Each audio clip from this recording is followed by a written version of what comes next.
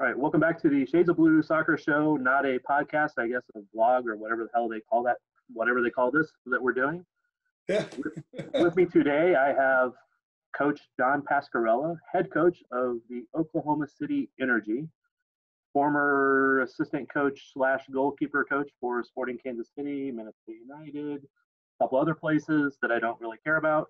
Sorry, not to demean them, just so anyway, John, Coach, JP, how you doing, man? Doing great, Thad. Thanks for having me on, and it's great to reconnect with you. The last couple of months have been a little tough on everybody. How are you and the family? Let's get that part out of the way. Me and the family are well. I'm back in Minnesota right now. I left OKC just a couple days ago to come home to take care of some personal business, and figured now with it kind of being the off season was the best time to get it done. So I'm here for, I think, 2 more days, and then I'll head back to OKC. We'll start training, I think, Tuesday or Wednesday. Yeah. So to answer your question, the family's doing great. It's nice to see them again because I've seen my wife once since I left January 5th and hadn't seen the children at all. Everybody's home. Some of the kids are home from college. It's cool to have everybody back. So we've enjoyed it. Are you going to bring them down there to Oklahoma City with you over the summer? My son definitely will come for the summer. He's going to train and get ready for his freshman season at Virginia Tech. I'm sure my girls will come down occasionally just to visit. Same with my wife. But the intention was to have them move possibly this summer. Yeah. And COVID and everything else that's happened, it's kind of put it on the back burner right now. So we may actually have to wait till Christmas or go through another school year before we can get the whole family out. But it's a process. We've been through it before, and they've always been very good about that. They always tend to be 1 or 2 states behind. They finally catch up to me, then I get the next job, and I'm off somewhere else, and then they eventually catch up. And it's been that way for quite a while now. Yeah, I know how that goes. Yeah, I remember meeting your wife. I mean, I've met all your family at one point, but your wife was really nice. Remember when I told her a story about you and she slapped you? Not surprising. All in good humor. Yeah, no, it's always so interesting how coaches and players have to deal with this sort of thing. And, former military guy, I kind of had that experience too. Fortunately, I didn't really have a family at that point, so it didn't matter as much. Yeah, it's been an interesting journey, the whole coaching thing, with having to uproot and move a few times and the family having to follow behind. Thank goodness they are very supportive. I've been lucky. Especially with my wife, but it's been that way for 27 years now. So she's kind of used to it. It's always tougher sometimes on the kids, but they've done really well with it all. They're well adjusted, and there's 4 of them. So I think they find themselves to be their own little army wherever they go, and they've seemed to enjoy it. So they make friends pretty quickly. I think your whole family probably does that sort of make friends kind of quickly. Yeah, we're all kind of outgoing and personable that way. Yep. Not thinking about the time, but you said you've been married for 27 years. Were you married when you were still playing? Right at the end, yeah, it was. Yeah, I met my wife when I was playing in D.C. I was with the Washington Stars at the time. This was in 88, maybe 89. So that's when I met her. I was playing. I ended up leaving, going to Peru, and then coming back. Went back a couple times, actually, and played there, and then played with the Galaxy. So she was with me for 4 or 5 years as a player before going into the coaching. And she was actually the one that had recommended me trying coaching. Sasha Sharovsky had asked me if I wanted to get involved with Maryland's program, and I kept saying no, and I really had no interest in coaching at the time. Could barely be responsible enough for myself, let alone other people. And eventually my wife said, maybe it's something you should try. You may not get the opportunity down the road. And so I did. And now she's been chasing me from state to state ever since. Well, she seems like a wonderful person. When you did get into coaching, how big, to me, there's always like that first step of doing something different, having to adapt, where you've learned what somebody's done before and things like that, and trying to bring that with you. How was that first step into coaching? It was awesome, actually, because for an example, I gave Sasha a year where I said I would do this for a year and try it. I was almost embarrassed at the end of that year to tell him how much I loved it, so I ended up going back for another 2. So it is challenging, and it's a change because you're used to, as an athlete, being worried about yourself and focusing on yourself. And when you're coaching, it's not about you at all. It's about everything and everyone else. And they all come first before your own needs. And that was something I was worried about at that time, because I was newly married, still a fairly selfish person, self-centered, only worried about myself in the context of my career and where I was going. And so it took some adjusting, but Sasha was a great mentor. Recommended that I start going to coaching schools and going through the licensing process, and started reading and studying more management and psychology and child development and all that stuff. And eventually, really kind of fell in love with the profession. It is a big change when you go from being single to married, when you go from being a player to a coach, when you go from being a worker to a manager. Being a leader, you now have to look at everybody else and find ways for them to succeed better than yourself sometimes. Correct. It's always about others. And it's interesting. One of the most interesting things people have taught me about leadership is that, when things really bad happen to your team, it's really important to make sure you're looking in the mirror.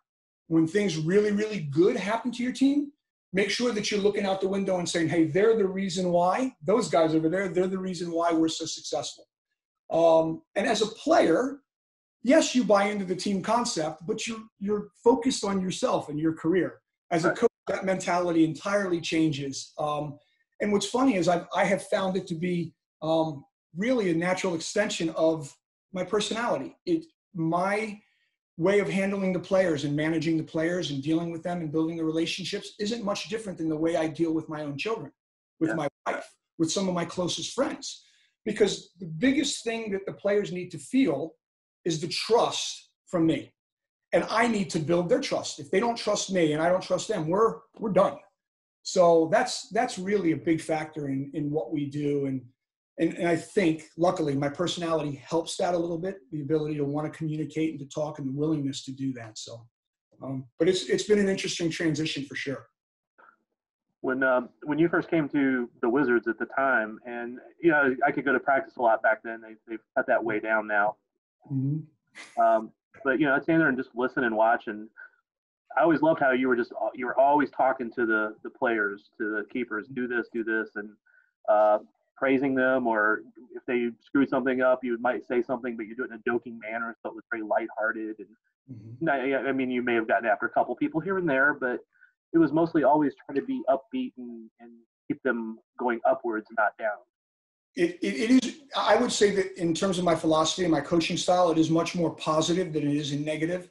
I try to pick on the things they do really well and emphasize those things. Yes, as a coach, you've got to focus on some of the negatives and you've got to clean those things up. But I think they always respond better when you're picking on the positive. So, but my players have certainly gotten used to being corrected at times as well. So it's an interesting mix, and trying to build that trust and build a team that's really a reflection of you. How much did that change when you went from being primarily a keeper coach / assistant to being the head coach? Now, did that change at all, or just a little more all encompassing? Or I don't think my relationship with the players and my dealing with them has changed much at all. What's changed more than anything is that within the discussions with the team or the staff, I'm no longer the person giving opinions or pushing my point of view or perspective. I'm now the one seeking everybody else's perspective and opinion, and then evaluating those in conjunction with my own and trying to make the best decision possible for the group. That's not something that I had a lot of practice in. My job with Peter, my job with Adrian Heath in Minnesota was primarily to give feedback and my thoughts, my ideas, and my opinions, and then the head coaches take what they want from that and they use it. And what they don't want, they discard and you move on. Those roles have flip-flopped a little bit for me now. I've got a staff that helps me with that. I make sure I solicit all their opinions and get as much perspective as I can, because I know that our four heads together are going to be better than just mine alone. So it's a little bit of give and take, and it's been an interesting process to go through with them. Since I guess for me, for every person I've ever worked for, I've always tried to learn something from them, sometimes a positive, sometimes not to be this sort of thing. Can you give something you've learned from both Peter and Adrian? Yeah, I mean they're similar in some ways, and they're both very different. The biggest thing I learned from Peter, and I've known Peter for a long time. We go back well before I started working for him in Kansas City. The thing I took from Pete that I find myself doing more and more now is there's a difference between, and you have to make sure you understand the difference between the relationship with the person and the player. You can have a great relationship with the person and respect them and treat them well, even though sometimes you don't think they can do the job on the field. And those are difficult things sometimes to work through in your own head, because you're in your own mind rooting for a guy to succeed, hoping that he can turn the corner, all those things, and you're trying to help him do that. But at the same time, you've got to make sure you're putting your team in the best position to win. And sometimes that means sacrificing that relationship or that person's feelings for the group. And that's not easy when you're an emotional person, but it's something that Peter made sure that he, in his own way, made me understand that this is an important piece of the job. You've got to be able to separate your feelings for the person and your feelings for the player. So he never gave that to me in a lesson where he sat down and said, you have to be able to do this. But it's things I took from him on a day-to-day basis in that environment that has helped me in my new job. And it's obviously helped Peter have such a strong program. And he constantly knows how to turn over that team and let the next guy go, even though he might be well-loved or well-respected. You let the next guy go and you bring in new blood and you keep the team fresh. And you look at the success that's brought to Kansas City, you know? With Adrian, it was a little bit different. And it's not a negative. But from my perspective, having been with Sporting and a very strong and solid defensive team, or defensively strong, I wouldn't say we were a defensive team, but we were very defensively strong, and we emphasize that. Plus, my background as a goalkeeper, which is a little more defensive in perspective, Adrian was all about training the attacking side of the game. And we didn't work a lot when I initially got there on the defensive side of the game. Mark Watson, who was really Adrian's right-hand man, and myself always had to try to keep that balance in check and make sure that we spoke with him about having to set aside time to work on our shape and our functional defending and making sure we understood our roles and responsibilities in that phase of the game. So I've made sure, or I've tried to make sure anyway, that I have a more balanced approach working with my team. Can we attack? Can we defend? Can we transition between those two phases? I want it to be a little more of a holistic program.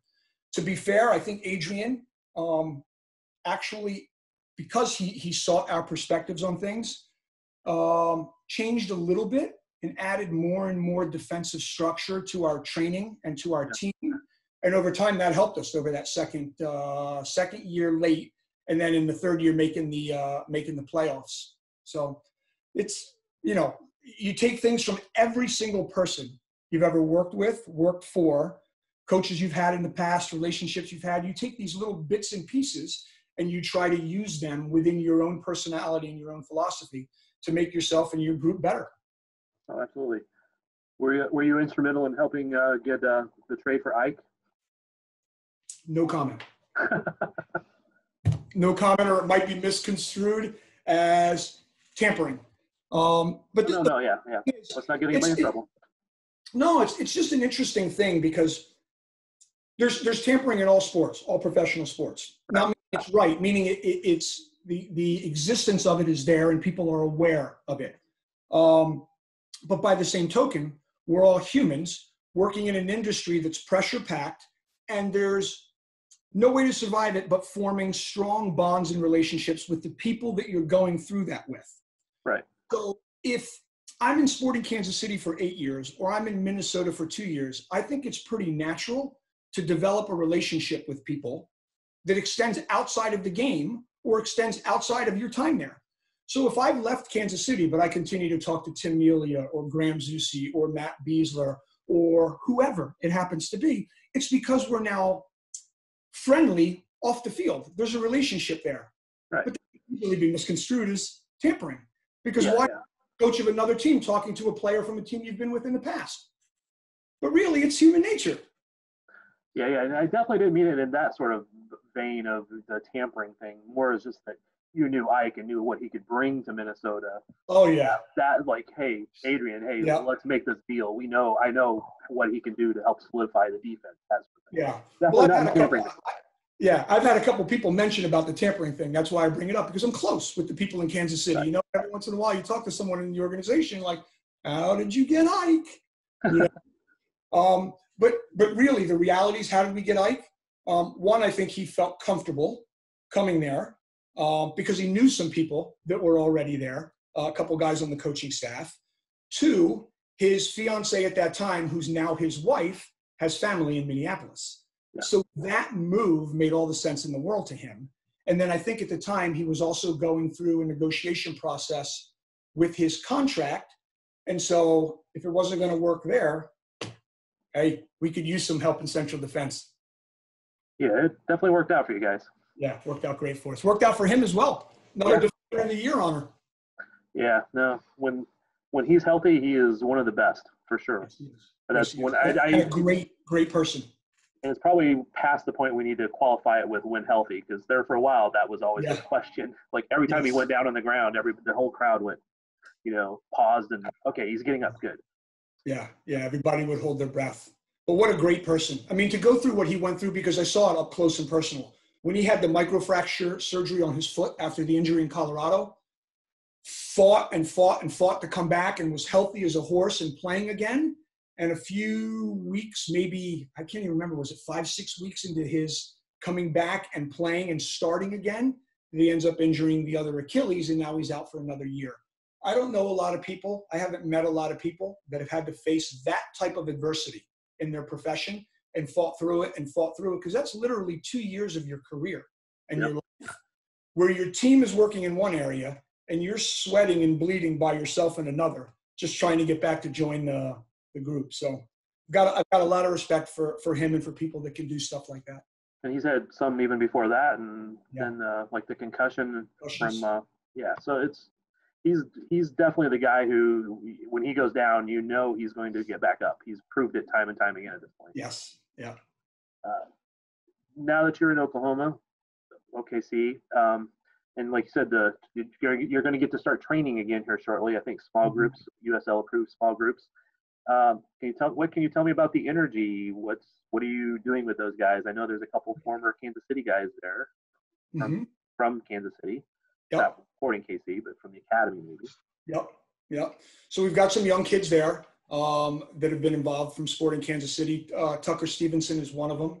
Ray Sorry, a Kansas City kid who didn't come through our academy, but ironically, Ray is the kid who in our very first game in what was then called Livestrong Park in the cancer seat, because he was a youth soccer player that had survived cancer in Kansas City. And so he's the first player or first person that we had sit in that special seat in the stadium. So we've got a couple Kansas City kids.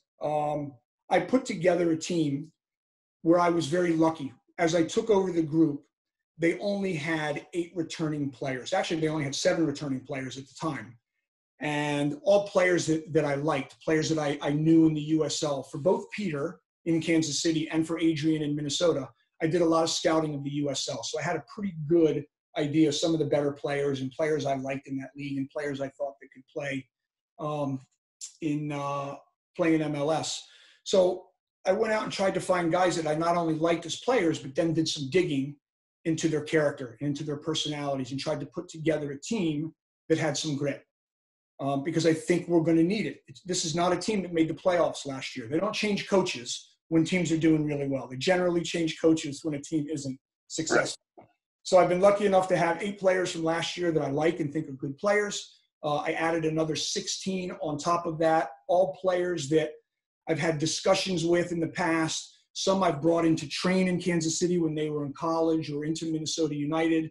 These are all players that in some way, shape, or form I was connected to for the most part, and therefore trusted.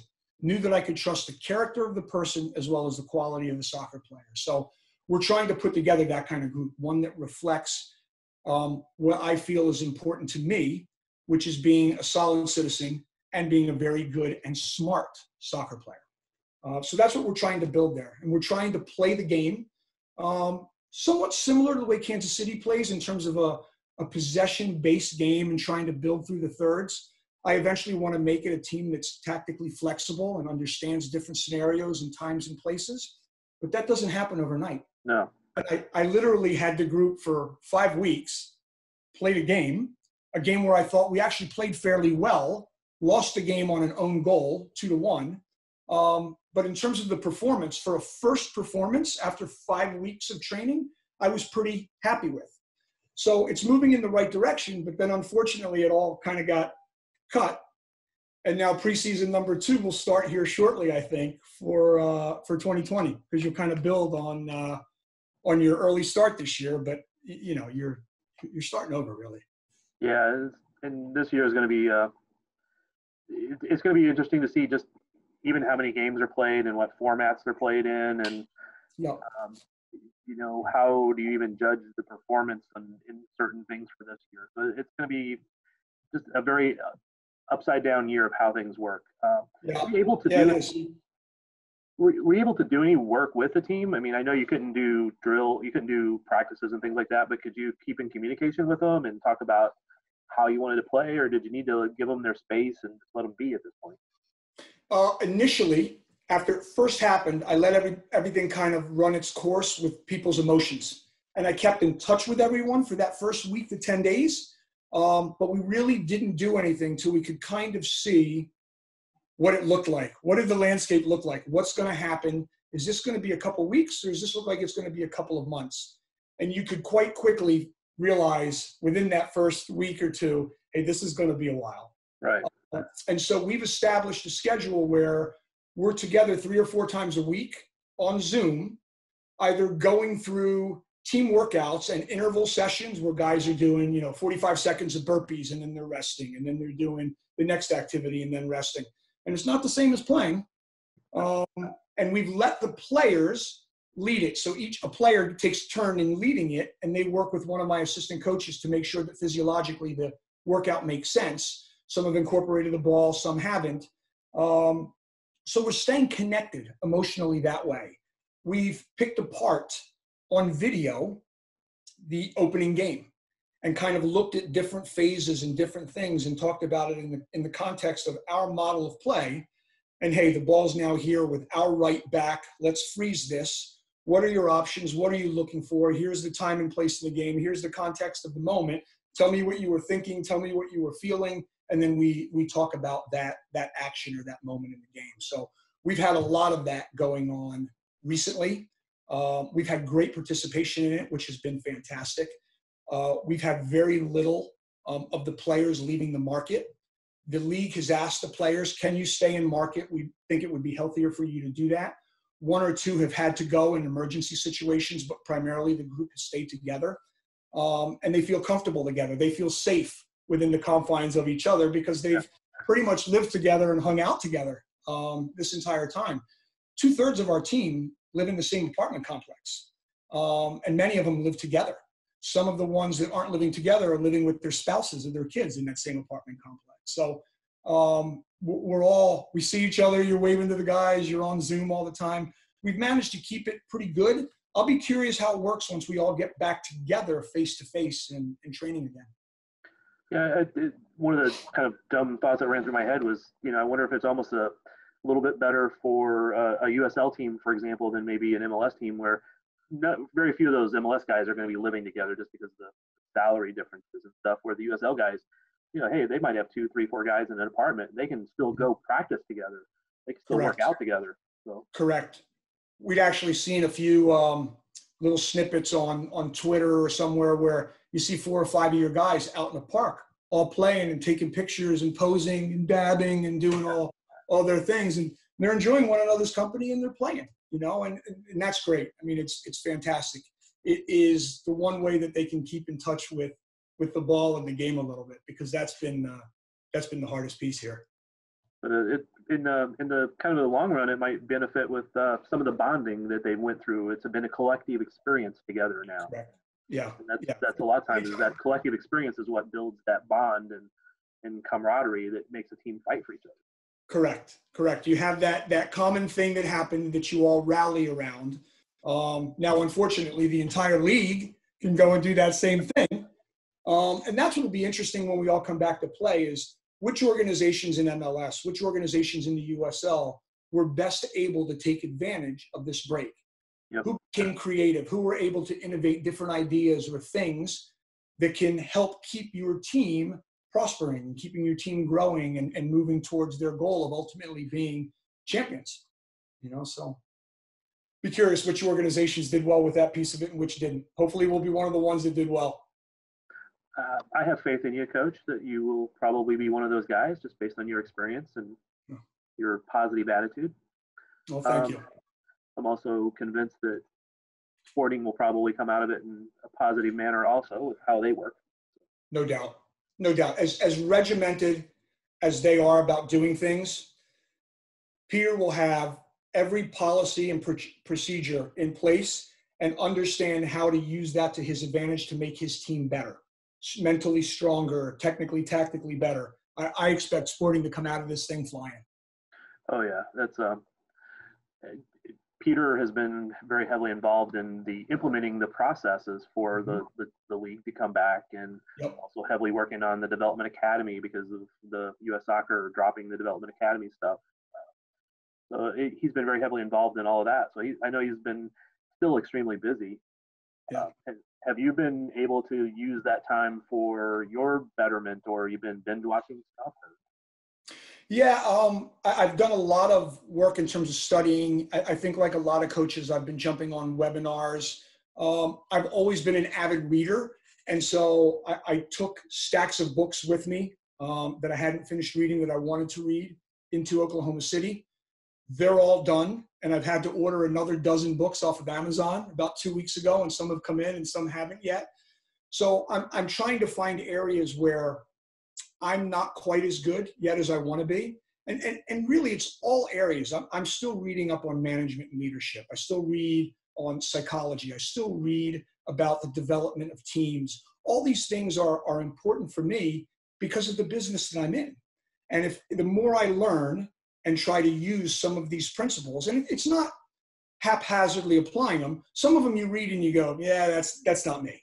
And then other ones you read and go, that feels like me. It feels genuine and authentic to me. And you try and implement some of these little things that you're reading and studying. So yes, I'm trying to get better every single day. That is another thing that Peter and Sporting, the organization, has drilled into me. Listen, don't rest on your laurels. We are constantly trying to get better. So may as well use this time to do it. Oh yeah, I've been trying to learn a few new things too. So good. Not always easy, but no. Especially, listen, Dad. It's funny as you get older, you become a little bit more conservative. It's harder to try to do something new. Where now as an adult you're somewhat successful, but you know that new thing is going to bring some failure. And it's really good, I think, some ways to be that way and to have that beginner's mind again, because you realize what players are going through sometimes when you're asking them to change or to do something that's different than what they did on their last team. So it brings me some perspective as well. Yeah, no, I'm not too afraid of failure because, again, I'm willing to ask the dumb questions. I'm willing to try different things. It's always been my strength is that I'm willing to try and figure things out. And I know with trying anything new, you're going to fail X amount of times before it becomes successful. And then you're probably going to fail another Y amount of times before it's successful the second time. Right. So even just for me, like I'm a photographer. I'm been trying to do more video stuff. Mm-hmm. But you're learning and you're growing from it as you're doing it, aren't you? Yeah. And I do one, and then a week later, I have to relearn everything I just did the week before. But eventually, it'll become automated and it'll become habit. Yeah, exactly. So it's. I know I'm not too worried about it. It's just a slow process sometimes. Right. Sometimes it snaps though. That is the right mentality. But understand, there's not a lot of people with that mentality, Dad. Unfortunately, that's true. A lot of people want to just make it work. Yeah. It has to be perfect the first time. Yeah. I live in a house with a couple of people who want to be perfect. Yeah. And when it's not there, they sometimes get upset. I'm not going to mention my wife's name or my daughter's name. But fortunately, they're both extremely talented and wonderful people, so they don't fail a lot. Yeah, yeah. It's that resilience and that grit that people have to really learn. That's what's fun about being in this industry. You know, the reason why the players have gotten to where they are Yep. is because they have that resilience and that grit. They're determined. They're not going to take no for an answer. They've had coaches say to them before, "Hey, you're not good enough," and in their own heads, they've said, "Oh, I'll show you." And Yep. so they go out and they get better and they prove it. And that's an interesting group to work with. I've noticed before, like some players, and I mean, I watched this through youth soccer and up through high school. You have players who are naturally, their ability is way above everybody else, and they're not challenged. Once they get to a certain level, they get to high school or to college or to a pro team. Now everybody else is that talented or more, and they fail because they've never had to keep growing. They've always been better. Right. They've never dealt with that adversity of not being the best player, or not being one of the best players.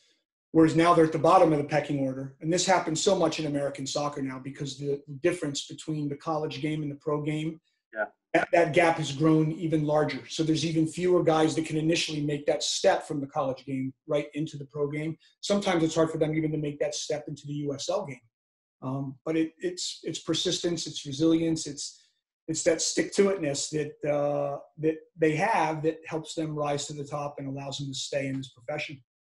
That gap is going to continue to grow, at least in my opinion, because more development academies. Like, I mean, a lot of the USL teams now have development academies. Does OKC have one? We had it for the girls' side. We did not have DA approved yet for the boys' side. That was one of the things that I was trying to work on to see if we couldn't develop the right curriculum, the right staff, the right processes to bring it to Oklahoma City. But very quickly after I got there, we got word that this was going to fall away, and that there was going to be a new process involved. So I've already started working with USL. In fact, it's a former sporting guy, Liam O'Connell. Yeah. Liam is now with the USL league office and works on the academy side, trying to bring academies to all of the USL teams. Was one of the major contributors to this year's, I don't know what they called it, but maybe the USL Academy Cup or something. They've got this new thing going on. So they're trying to expand that whole thing now with the disbanding of the DA. They want to try and maybe become the premier development academy system in the U.S. for soccer.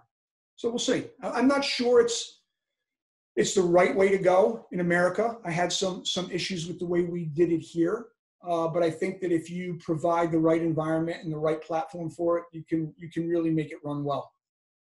Yeah, it's again with everything that's going on in the world, that's just one more change that's going to come to soccer. Is I know MLS is trying to develop its own development academy league that will involve other academies, non-MLS academies. So that would, the unaffiliated academies, and I would assume USL academies if they so choose.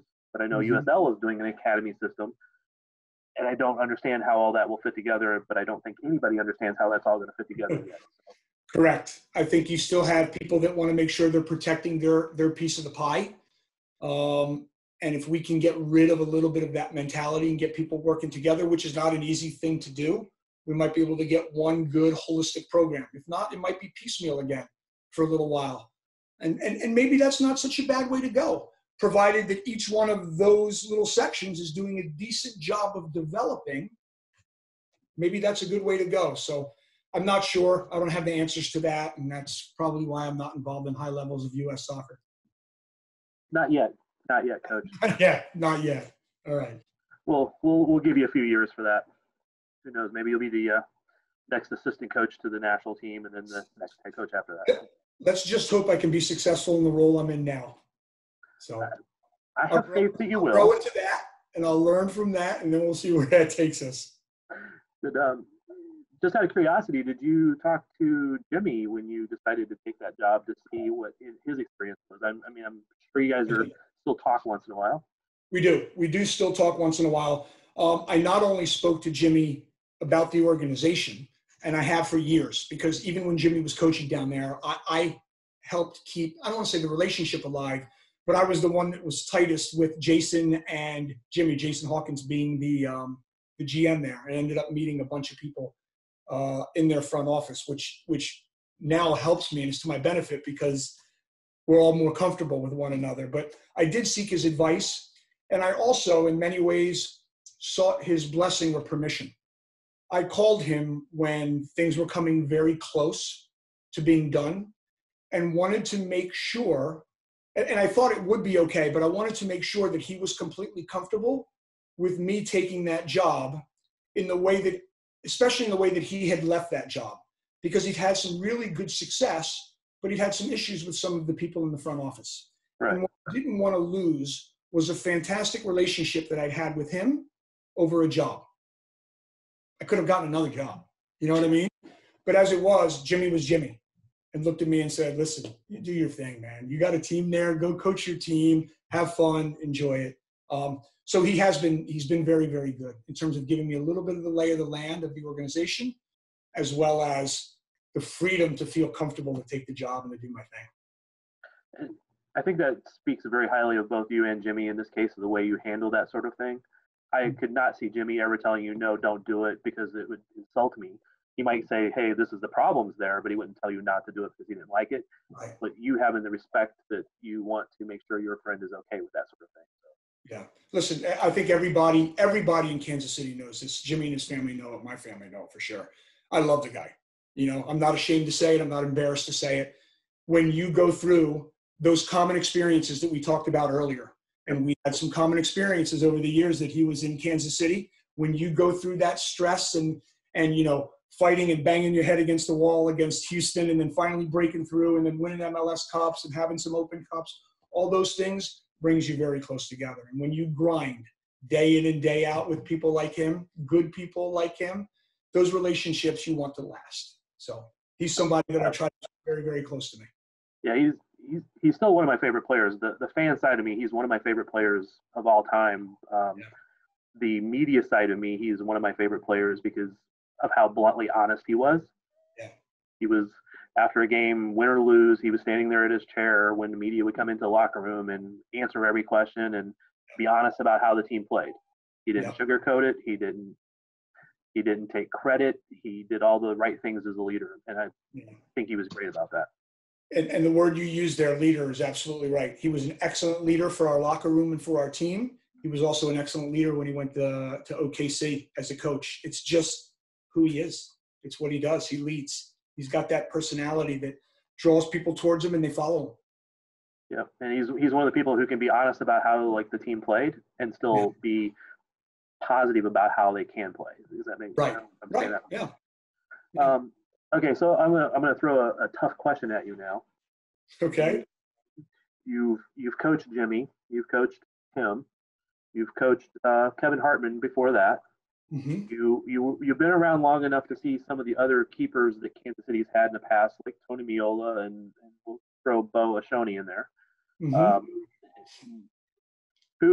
gonna throw, of those five, who's the best keeper that Kansas City's ever had? You know, you're in a bad spot, I know. No, it doesn't put me in a bad spot at all, really. I mean, listen, you do this every day as a coach, don't you? You got to make picks and selections. For me, the two that stand out above the rest would be Jimmy and Tony. The thing that's unfair for me to say is, one I worked with day in and day out and have a very good feel for what he could do and what he brought to the team, both physically, technically, tactically, all that stuff, but also in terms of a leader.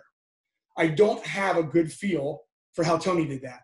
I know some stories. I've heard some things from Peter because they played together.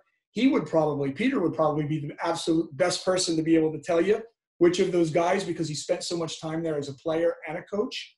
For me, Jimmy and Tony would be up there above anybody else, head and shoulders above anybody else. And for me, because of that working relationship and how intimately I know his game and how he led, it would have to be Jimmy Nielsen. What's Tim got to do to get up there? Does he need to win a cup? I think that would probably be the biggest thing. And listen, Tim's been huge for that organization. He's been huge in regular season games, in playoff games, in Open Cup games. Remember, I was there once when we won an Open Cup with Tim in a penalty kick shootout as well. So it's not like he hasn't been clutch in those moments as well in Philadelphia. So what does he have to do? You know, maybe it's just a matter of him retiring and then all of us appreciating more what he had brought to the group. Tim is fantastic for the team, and in many ways fits the way the team has developed better than Jimmy did. At that time, the way we were playing, the one drawback to Jimmy's game was his inability to play a lot with his feet. Right. Wasn't comfortable playing. You know, he was part of the end of that generation that didn't really have that in their game. They didn't have to grow up as a younger playing a ton with their feet. If you look at Tim's better with his feet. And I think Alec Duffy's done an unbelievable job of making him even better. So now Tim's not just proficient with his feet, he's actually quite good and can pick a pass, whether it's a diagonal ball into midfield or whether it's a little entry ball into one of the players. He's very good at playing those balls now. So they've done a great job with him. I think that part of his game is developing, but I still think he has a little ways to go to be able to reach that level of a Jimmy Nielsen or Tony Meola. And then the interesting thing is, to me, like he's probably been one of the most overlooked guys in Kansas City just because he had some good time and then he had some not so good time, but he was really good for a little while. But Hartman was one of the league's best keepers for years. I mean, led the league in all kinds of stats, and people hated the fact that he was leaving when they were bringing in Jimmy Nielsen, but that quickly changed. People fell in love with Jimmy. Yeah. Interesting how that happens, by the way, huh? We love you, we love you, we love you. Oh, you're gone. We love the new guy. Yeah. The king is dead, and hail to the king. So that's just the way it goes. You know, Kevin was outstanding for us. Unfortunately, he was in Kansas City at a time where the team was kind of ebbing and flowing and looking for more consistency. And he was in a contract year and asking probably for more money. And I don't know what that number was because I wasn't in negotiations, but probably asking for more money than the organization wanted to deal with, or maybe it was a longer-term contract than they wanted to deal with. I'm not sure. All I know is I was tasked with the responsibility of going out and finding a goalkeeper, whether it was domestic or international, that we thought could be successful in Kansas City. And I think we did a good job in bringing in Jimmy Nielsen. Oh, yeah, you definitely did. And I mean, I'll be honest, I questioned the move at the time. I'm like, why bring in a foreign keeper? There's so many good American keepers. Yeah. America was known for having good keepers for a long time. Yep. Like, why do that? And, you know, I'd almost go with a young guy considering the team wasn't that good at the time and let him develop. Mm-hmm. But, hey, it worked out really, really well. So, yeah, worked out nicely. If I remember right, and I could be wrong, but if I remember right, Hartman and Kronberg both had the same agent at the time, and they were both out of contract. So the team had no keepers officially. They were both asking for something that the team didn't want to do. Mm-hmm. And I actually, if I remember right, and I could be wrong, but I want to say Hartman was asking for a shorter contract, not a longer contract. Maybe. I couldn't say because I don't know. And I don't want to put you on a bad spot, even if you did know. But yeah, trying to remember. No, the one thing I can tell you about that time is it was interesting because we felt like Kronberg was ready and had the opportunity to step in for Kevin. And he actually ended up, in some ways, killing himself, holding out and listening to his agent because we ended up bringing in Jimmy. Crony sat really behind Jimmy for another few years, then finally got his shot. And when he did, it didn't work out well enough. And then we moved on from there. Yeah. And I feel bad for him because I thought he was a good keeper. And he was. When even the year when he really got his shot, he was doing well until he got injured. And if I remember right, he probably came back a little sooner than he should have. Mm-hmm. Maybe it was needed. I don't remember the situation there. But then he had a string of bad games when he first came back from his injury, and that kind of just sealed the deal. Let's move on, kind of thing at that point. So it was him and Andy Grenenbaum at the time. They were going back and forth. And what was interesting was one would get injured, the other one would step in. He'd do okay for a while, then he'd get injured. The next guy would come back, he'd step back in, and it kind of was a revolving door that season, where Crony was the last man standing at the end. and we ended up losing the playoff game to Red Bull in New York on a goal that was late in the game that really was a shit goal, but not on his part, but by the entire defense. The whole action was really a bad goal, but it was kind of the last straw. And so we moved on at that point. Yeah, and sometimes even when it's not the player's fault, you got to move on just to have a new, fresh start for both the team and the player. So that's understandable. Correct. Yeah. In fact, I think he's now in the league or in the USL coaching with Portland, either their two team or with their first team. I'm not sure which, but the coaching staff, some of the guys from Portland called me not too long ago before the season started and asked about him and my relationship with him and what I could tell him about him. I think he ended up with that job. Yeah, no, I think you're right. I think he's coaching. I just don't remember where. Yeah, more power to him. Good. He's another one of those guys I really liked. It just didn't work out at the time. Curious. So okay, you always get asked when you talk to people from your old places, what's the fondest memory kind of thing. It's really easy when you can say the MLS Cup or this Open Cup or that Open Cup. What can you say is your fondest memory from Kansas City that's not one of those? Not winning the championship? What is one of my fondest memories in not winning the championship? Not winning a cup, not MLS Cup, not Open Cup. Probably just walking in that office every day with that staff. It's people ask me about it all the time. You spend 8 years in a place, going to work, grinding every day with our team admin, Rick Dressel, with Peter running the show, myself, Zavags, and Z, all arguing about what we think is the right thing to do with the team. Kenny Ishii and Mike Flaherty in the back, making sure that the guys are taken care of in terms of their kit and their health. And when you're going in every day and that same group of people is helping you move along and they're helping you grow and they're helping you grind it out, and you have some times that are crappy and you have some times that are great, you miss those times. My fondest memories are just, it's just a blend of that day at work and all of the arguing and the hugging that led to all of that success. So I've got to tell you, Thad, one of the greatest experiences of my life was being involved with that organization. It helped me grow as a person. It helped me grow as a coach. And it made me realize this is where I want to be and what I want to be doing. I want to be leading soccer players and leading teams and try to build success and ideas and philosophies and ways of living through the game with like-minded people. They helped me realize that. That's a great thing. I'll never forget them for that. I've talked to a few players who have left the team, sometimes under less than positive circumstances. I'm not going to name any names in this regard. But every one of them that I've talked to, whether it was on the record or off the record, is like, yeah, that organization, I wish I did not leave. I've not talked to one of them off the record or on the record that said, yeah, there's no way I would want to go back. And they all talked about how special it was. And,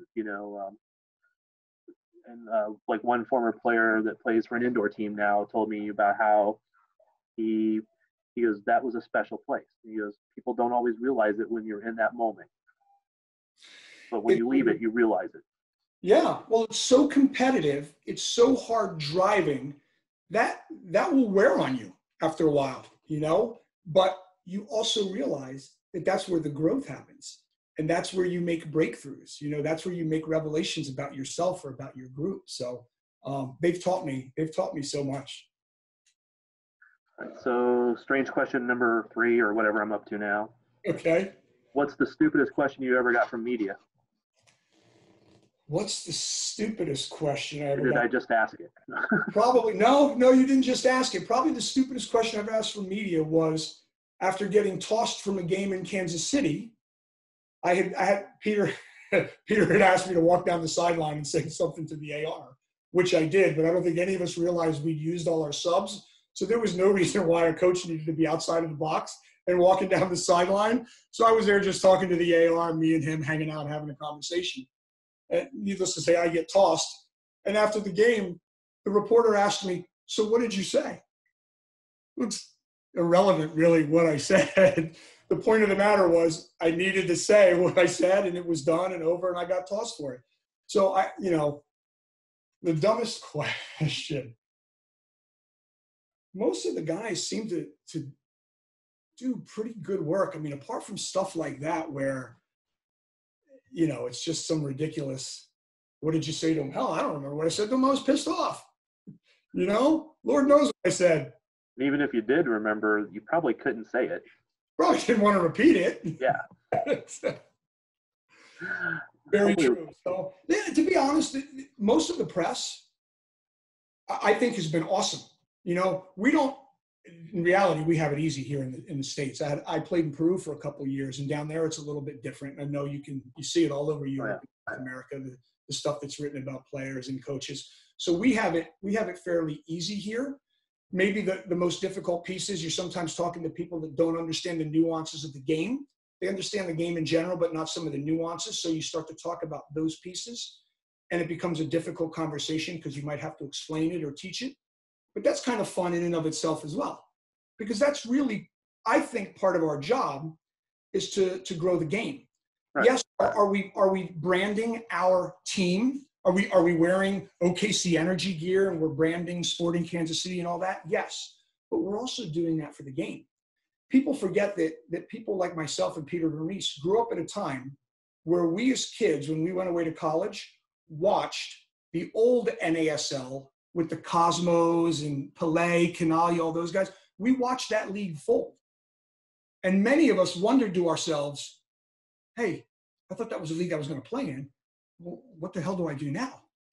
So it's so important that we make the game one that's a lasting one here. I never want to see that situation happen ever again in the US where a league folds. So it's my job, if a reporter who's the beat writer for our team doesn't understand the game as well as he should, then it's our job to make sure that they do and to help educate him there. I think it's counterproductive to get irritated and frustrated with that person and not have a good relationship with them. They're trying to do a job, you're trying to do a job, and I feel part of my job is to grow the game, which means I've got to make sure that I explain it to him in a way he understands it, and now he can write it or vlog it or blog it or whatever he does with it and gets it out there to the mainstream media and people so that we can have this game to hang on to forever. Yeah, I definitely remember those days with no soccer. So yeah. But I'm still a season ticket holder for Sporting Kansas City. I've been since day one. Good. And you should never stop doing that, regardless of whether you're covering them, not covering them. It's forget about the conflict of interest thing. Have your tickets, support the game. I've done the same in OKC. Yeah. It's just part of it. It's just part of it. So people can call it stupid. People can call it whatever they want. That's just how I feel about the game. As long as I can afford them, we'll keep them. That's the question at this point. Yeah, that's all of us, my friend. Yeah, in fact, I do have an OKC Energy T-shirt. Do you? Yes, I got it when Jimmy was there. So I'm going to ask you to the side. What's that? I'm going to ask you a difficult question. When are you going to make it out there for the first time to cover our team? I had a game picked out. Sporting affiliate. I had a game picked out for this year, actually, to make. I actually had a Sporting Minnesota game picked out because I was trying to get my daughter's coach to go to the Big Swans tournament up there. Yeah. It would have worked out to be right around the same time. And he decided not to take that age group up there, which I don't think is even happening now, probably. But probably not. Because my daughter's age group was getting – the last time that age group went up there, they were playing the national team of Norway or something. Right. They got killed. Yeah. There was literally a 16-0 game. Yeah. And that USA Cup that they do here has so many international teams. Yeah. We met so many of them last year working with Minnesota United. Yeah. When we went up there 2 years ago and the older team got destroyed, my daughter's team lost every game. But it was also a combination of 4 teams put together because none of the teams had enough that wanted to go. Yeah. And they held their own. I mean, it was 3-2 losses and things like that. Right. But yeah, it was kind of fun playing international teams and teams around the country and stuff like that. Right. But it would have worked out perfectly to go to a Minnesota Sporting game because it was right around that same week. Now that's not going to happen in either case. So I will promise you that when we can figure out a schedule, I will come down there. Good. And you will get me a press pass, right?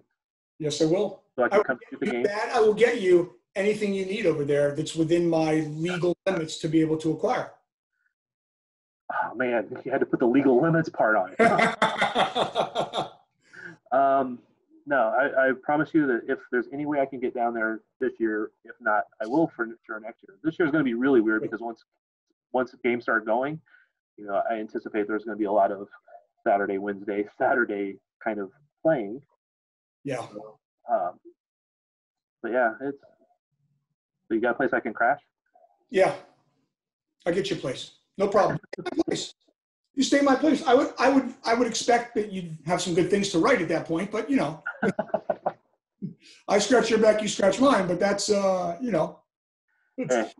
we'd love to have you there. Thad, we'll take care of you. We'll take care of you. You can stay in my place, we can get you a hotel, we'll do whatever. No. I wouldn't do that. If we're gonna get coverage and we're gonna grow the game and we're gonna grow our brand, 100%. We'll make it worth your while. Press pass and a hot dog. Not anything else beyond that, no. Easy. And good conversation after the game. I bought the T-shirt. So, I mean, I'm never asking the team for anything that is going to shade my coverage. So. Okay. All right. You're in. You're in any way you need it. But actually, I need to see if if there's anybody covering OKC for SB Nation. Yeah, I don't know. I don't think so. Yeah. They pretty much haven't. They have ones that cover USL teams, but a couple of the bigger ones. Right. And like we cover Swope Park Sporting KC2 now. Right. Which you guys weren't going to play this year, so. Correct, because they slid over to the Eastern Conference now. Yeah, we need to get that broken back into, so Kansas City can play St. Louis and OKC and any of the other teams. I think the USL, I mean, I know MLS, they try to create the rivalries and it's important, but I think it's even more important in the USL where the crowds are smaller and those rivalries make a major difference. If you have 4,000 people coming to a game, but you get 5,500 or 6,000 because it's a rivalry game, that's a huge difference. You know what I'm talking about? So I think that's important. We've got a good one going on with Tulsa. Nice little rivalry game going on that's in state there, but they need to create those type of rivalries. And I think to be able to do that over time, USL may want to regionalize and have an East, a Central, and a West, because we all know that proximity breeds that rivalry. And so if we're in there with a Swope Park or SKC2, it would make for a natural rivalry because they're one of our closest teams. Tulsa would be another one, If FC Dallas's reserve team played in USL Championship and not in USL 1, I think that would be another great rivalry, because they're 3 hours away in one direction, Sporting's 4 or 5 hours in the other direction. Would be fantastic. We've got Tulsa 2 hours in the opposite direction. It'd be great. Well, and that's the great thing about USL right now. I mean, I think they're up to 35 teams or somewhere around that, and more being added all the time, and then teams USL 1, USL 2, which I really hate that naming standard. But anyway, nothing like copycatting somebody else. But anyway, USL has done such a great job of growing, expanding, and having so many teams. And if it wasn't for the entire world shutting down right now, I would anticipate even another 10 to 15 teams over the next couple of years, just the way everything has been expanding. Yeah. So it would make sense to have USL Championship in 3 divisions or 4 divisions even. Yeah. We have to break it into divisions, not just the conferences, and then just go from there. And I know that USL, and again, I don't want you in a bad spot, but USL has seemed to express a dislike for MLS 2 teams being in the USL Championship. But I don't really know. I haven't had that discussion with our owner. There are differences for sure between the independently. Now that I've had a chance to see both from both sides, they're very different in terms of what their primary goals are. Yeah. If you take an SKC2, they're not trying to win the USL Championship. If they do, they'd be ecstatic about it. Right. That's their goal. Their goal is to bridge the gap between their academy or kids coming home from college and that first team. And it has done they've done an unbelievable job with that, of being able to bridge that gap. Whereas independent teams, for the most part, are more concerned about trying to win the whole thing. And so are there deviations from that? Of course. You have independent teams that just want to participate and continue to be involved, really don't have any aspirations to be big-time champions. And you've got some teams like RSL last year, super successful. It's a 2-team, and that ended up winning the championship. The other thing. Swope Park went to the final the first 2 years. Yes, they did. Yes, they did. And the thing that I think maybe some clubs, USL clubs, don't like is they might see it as a competitive advantage for the teams that are sponsored by or affiliated with MLS teams to have players that drip down into that team. And so they're dealing with players that maybe are a little bit higher standard than what they would normally play against. But the flip side of that is oftentimes when those players bleed down from the first team into the reserve teams and play in the USL team, they sometimes make that team that they're playing for a little more disjointed, right, because they're normally with that group. So there's positives and negatives, and we can bitch and moan about all that stuff. But at the end of the day, we're competing. Go out, shut your mouth, compete. Let's fight like dogs and see who wins. But that's just my perspective and my opinion on it. I'm pretty sure when the couple times that Sporting has loaned a large number of players down at one time because of just wanting to get some guys time to be prepared for an Open Cup game or something like that, Swope Park actually played much worse. Yeah. Because you lose continuity. Yeah, and one of the games, I want to say they had like 8 loanees down that would not have normally played, 7 or 8 loanees that would not have played with Swope Park. Because there's some that are there pretty much all the time anyway. Right. And Paulo was one of them. Naga, he was one of those guys that the first year was loaned down. Probably coming back from injury. Yeah. And they, quite honestly, they sucked that game. And it just sucked for the guys who played for Swope Park, sitting there watching their team not play well because the first team came down. Right. Yeah. And those first team guys were really worried, not about winning the game, but about themselves and getting themselves into the type of fitness and shape that they need to be ready to play for the first team, and make sure you don't get injured and stay safe and healthy so that you can play for the first team. So now you're not taking as many risks. So I say there's arguments on both sides of the fence about the USL thing and loaning those players down. At the end of the day, they blow the whistle, compete. It's 11v11. Let's go. Yeah, I've never obviously played at that level, but I've never stepped into a game and said, yeah, I'm not going to try. Right. Once the game goes, it's like you forget about it and you just play. Right. Yeah. In fact, I think the only game that I really didn't care about trying in, I got my arm broke. Yeah. Well, there you go. If you're going to compete, you better compete. Otherwise, you're going to end up in the hospital. It was an indoor game on a holiday, and they just put it together, a house team kind of thing, and we all had to take our turn in goal. 2 minutes left in the game, I fall down and pick up a ball. A guy runs up, kicks me in the arm. Hey. Exactly where it was broke, right there. It's not as easy as it looks to be in the goal, is it? I was not happy about it. I was actually mad at the ref because he gave him the goal. Did you have clear possession? Yes. Did they have VAR at the time? No. Well, VAR is solving everything, isn't it? Yeah. Oh, yeah. It's great. I actually do like VAR, but yeah, sometimes I think MLS has actually done it better than England has, and there is still questions about why this was chosen and this wasn't chosen. Yeah. One of those, I almost do want the calling of the VAR to go to central site, and it could be the same guys calling it. But then you have to when you have a lot of games going on, that makes it harder. Yeah. That's the thing. The one thing I wish they would do is just take it, once it gets to that point, take it out of the hands of the referee that's on the field. Just if you've seen something on the video that looks clearly to be a problem, then they should just buzz into his ear and say, hey, listen, this is what happened, and remove the referee that's on the field from that decision, And I think that speeds it up as well. Yep. You don't have the guy listening and listening and listening and listening some more, and then he's got to walk over and he's got to look at the screen. Have the guy upstairs help make a decision based on the replays. Find the replays very quickly, look at it, boom, done. This is what we're doing. And So it's almost like, easy for me to say from here. oh yeah, it's kind of like that whole sub situation now. You always sub the guys on the far end of the field, right, to make them do the long walk back. So they've changed that rule now, so you just sub off. Yeah. Well, it seems like the VAR issue was always like in the corner of the field, opposite of wherever the TV screen was. And the ref would have to do the long, slow jog over there, look at it, and then do the long, slow jog back, and then make a symbol. Right. Instead of just, yeah. Yeah. They can speed that up. They'll work on the process and they'll make it better and better over time. So it's got to start somewhere. Unfortunately, we're at the front end of it.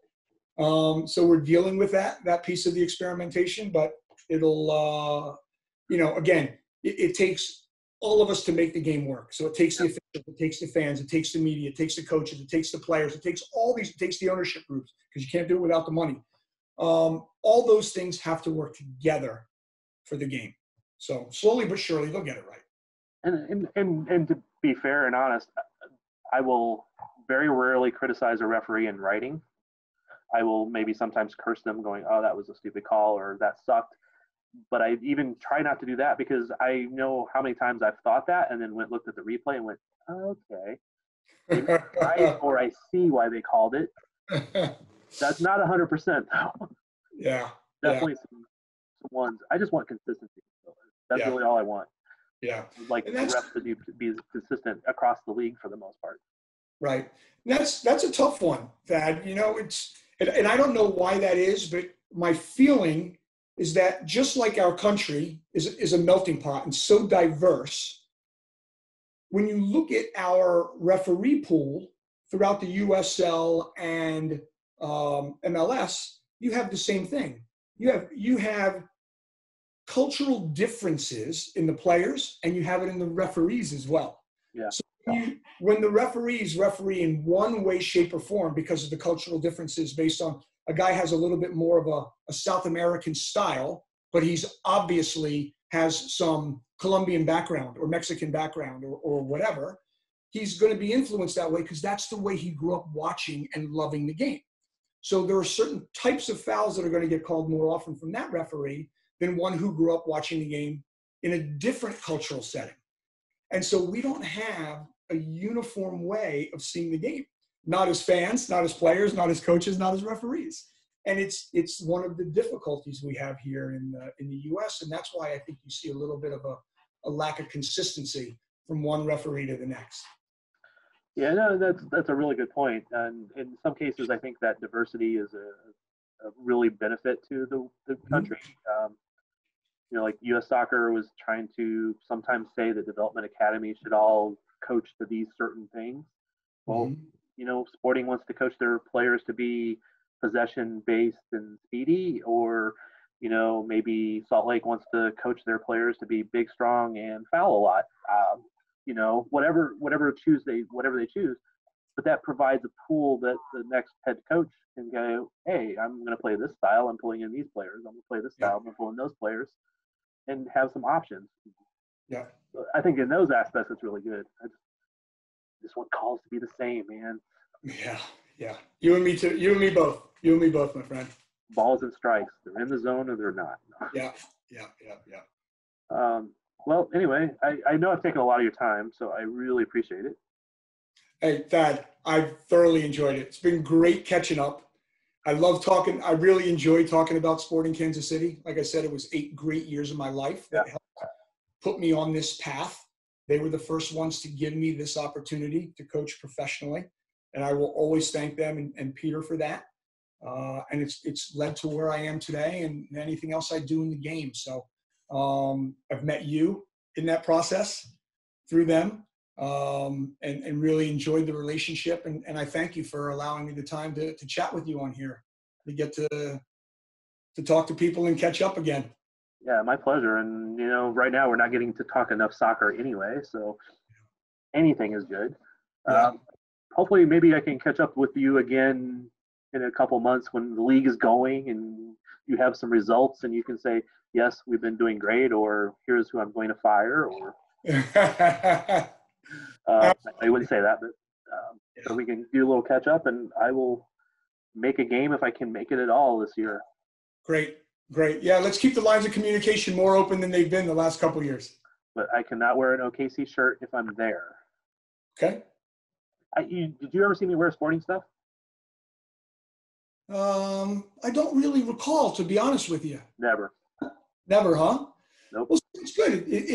Listen, you're probably not impartial because there's probably part of your heart and your brain that resides with the organization. Oh, yes. But you're aware of that and self-aware enough to know, hey, listen, this is the job. This is where you draw the line. Today I'm doing my work. Today I'm not the fan. Today I am the reporter. I truly believe that I can be rooting for the team to do well, but be objective as to how they played.